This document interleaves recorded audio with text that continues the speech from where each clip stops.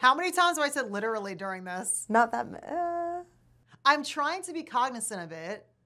not as many. Because apparently I say literally a lot. I don't know. Hey everyone, this week I'm doing a Q&A video and I actually haven't read any of your questions yet because my producer Laura wouldn't let me. So we're all gonna hear them for the first time. Thank you so much for sending them in, and the voice you're gonna hear off camera is gonna be her asking me your guys' questions. So here we go. So was acting something you learned or something that you came naturally or a little bit of both? Acting was something that I fell into. I grew up in a small town in Jersey, and there wasn't really acting wasn't part of my world. My father was an orthopedic surgeon. My mother was a gourmet home chef, and acting just wasn't ever part of my thing. And I'm the youngest of 5 kids, and one of my eldest sister, actually, her name is Stephanie. She's 10 years older than me. She was working at Glamour magazine in New York, because in Jersey, we were like half an hour from the city. And I've always been tall. I was always really tall. And she was like, have you ever thought about modeling? And I was like, what? It was literally like the craziest thing I'd ever heard of. And I'm like, no, why would I ever want to do that? Even when my mother tried to do like photo shoots of like the kids, there was one time where she tried to put me in a dress and I was just crying the whole time. And she took pictures of us, and just to spite me, those are still in our family photo album. It's me in a dress just sobbing because I hated this stuff. So I was like, no, I don't want to model. So then she convinced me to do it. My mom was really into the idea, and I went in and I had a meeting in New York. We literally pulled pictures from the family photo album of me, like, you know, on my grandmother likes going on cruises every year. So there was one cruise we did where we pulled pictures from this like cruise, and I went in and I handed them to an agency, and they looked at the pictures, they looked at me, and they were like, okay, great. And they wanted to sign me, but they said, but first you have to lose 25 pounds. And I had never had attention on my body before. I'd never even thought about that. I was very into sports. I was horseback riding. I was playing basketball. It was like, you know, sporty. How old were you? 15. And then I'd never had attention on my body, and I walked out, and my mother had driven me to this meeting, and I walk out crying, and she's like, what did they say to you, you know? And I was like, they said I need to lose 25 pounds, because it was so weird to me hearing that. And just because I'd never had attention on it, you know what I mean? And my mom's like, okay, so what are you gonna do? And I'm like, I'm gonna lose 25 pounds. Then now I'm like, it was a challenge. So in 2 months, I dropped down to the measurements that they wanted me to.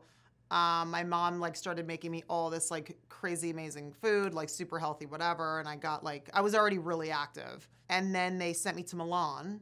So then I moved to Milan, and when I was 15, I lived in Italy for pretty much a year.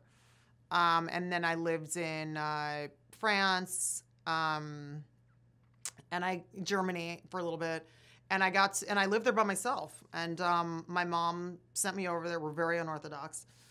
And I didn't like modeling at all. So I ended up, this casting came in through my Italian modeling agency for an Uncle Ben's rice commercial.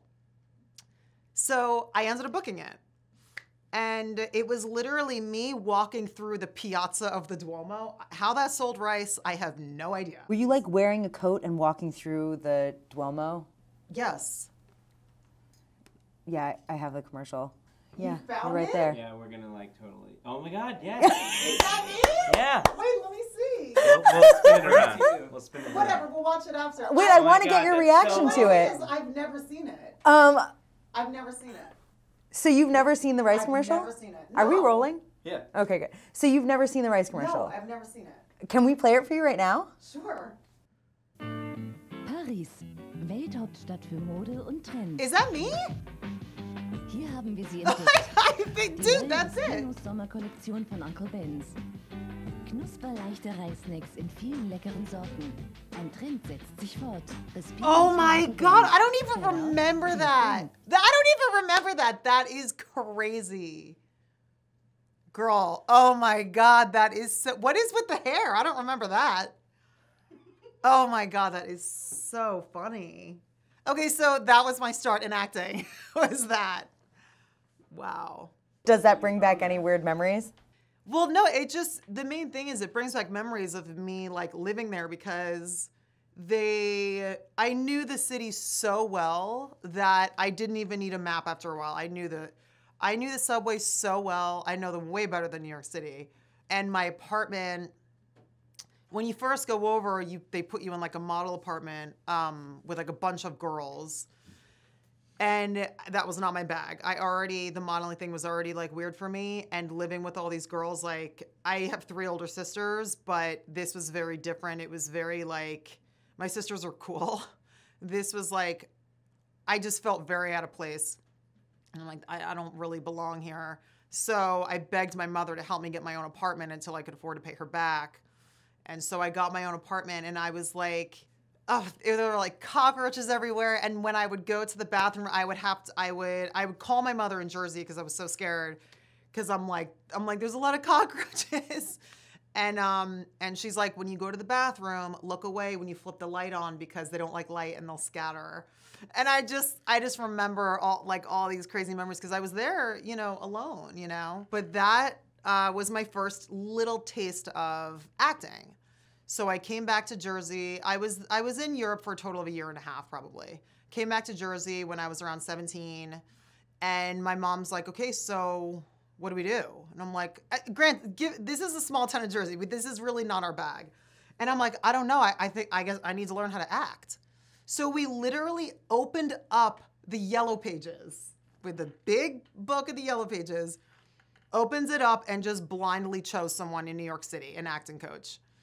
So I start acting in New York, which is like a whole crazy different world. I'm like, it was very odd. The whole thing was very odd to me.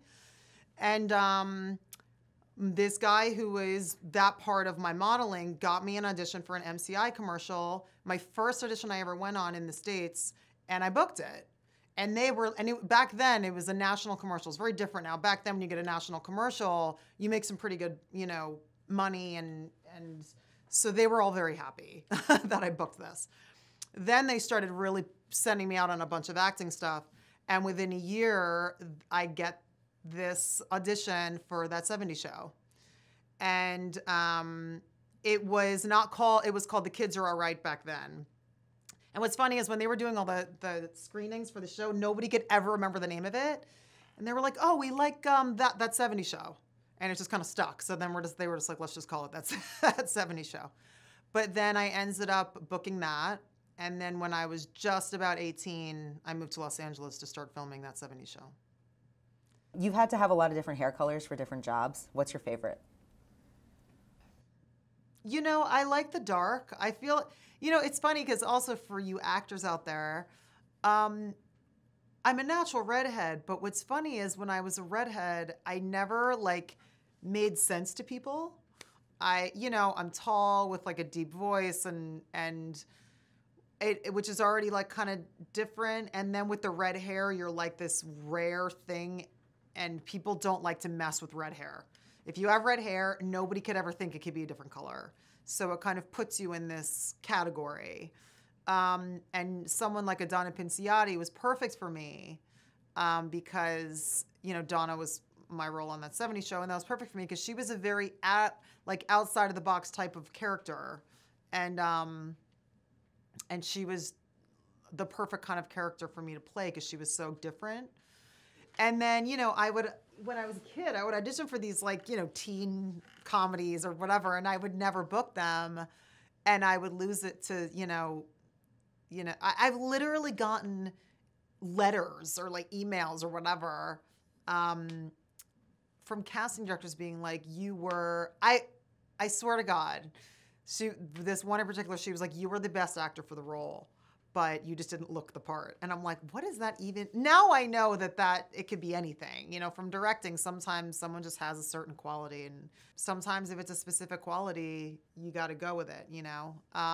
Especially on our show, if we do flashbacks and stuff, if there's two actresses that are wonderful, but they look similar to, if they're playing a younger version of one of the characters, sometimes you have to go with the, you know, the one that looks more similar. But so when I was a kid, when I had red hair, it was like, you're in this little box. I find that with the dark brown hair, I make sense to people because with my personality and everything, people are like, they're like, okay, this makes sense now. You know what I mean? Which has been really interesting and enlightening as an actor too, to be like, wow, that is so weird. You know, we work in this industry of like ideas and all this stuff, and you think that people can kind of make the jump where, oh, she's red hair, she can also have brown hair. But it's very odd. People like knowing where they can put you, and it's a very interesting thing. And it's a detriment also, I think, to actors or directors or anybody. You know, when you work with people who are very open-minded, it's awesome because those things kind of go out the window, and then it's just about the work, you know. But right now, I'm okay with the dark brown hair. It's fine. I also am currently still Alex, so I don't have a choice. And I'm fine with that. Do you think you're going to keep it after you finish shooting? I don't know. I don't even know. I mean, we just started season 7, so I actually don't really know what I'm going to do after. I might just go back to red, honestly, because every 2 weeks I have to get my hair dyed because my red roots start peeking through, and it's pretty annoying. So I might just go back to red just to make my life easier, truthfully. Thank you guys so much for all of your questions. We're going to cut this up in a few different videos. So subscribe to my channel and turn on notifications so you can know when we post a new one. And thanks so much for watching, and see you guys next time.